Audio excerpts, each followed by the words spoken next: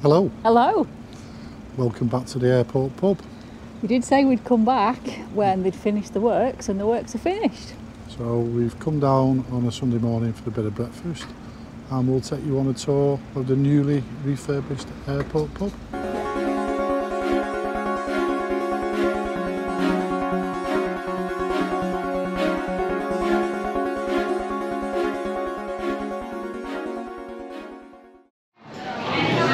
Our breakfast has arrived. I've gone for a full English today and some American pancakes. Karen's gone for Bacon sandwich. a bacon sandwich. No, sausage sandwich. Oh, sorry, sausage sandwich. And Hannah's gone for the sausage sandwich as well.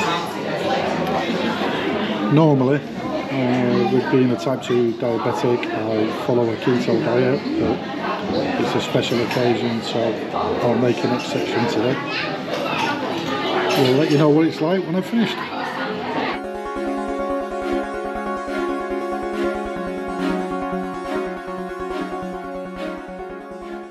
Okay, so we're coming in from the entrance here, and just as you come in on the right hand side, you've got ladies and gents toilets, and then you've got the reception desk, so you need to check in when you get here and they'll give you a table or tell you if there's a wait or whatever.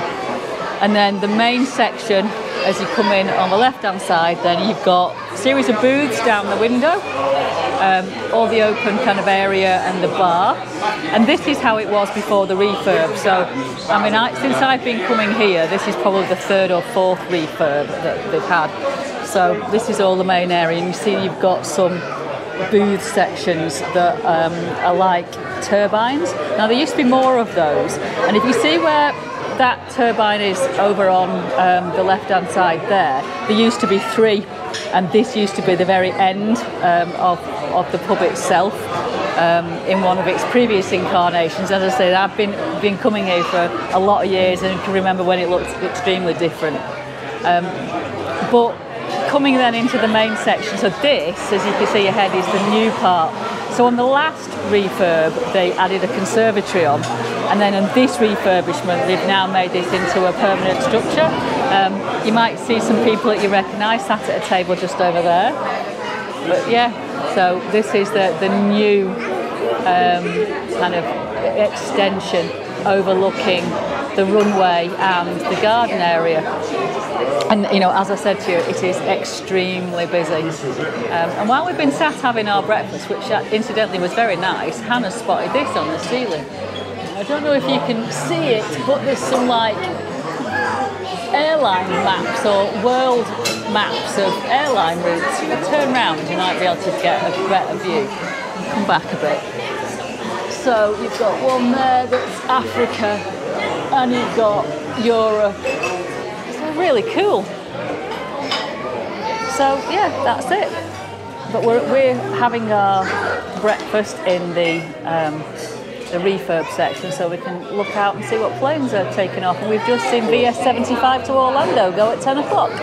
Well, last time you saw me, I was about to tuck into a full English and some American pancakes.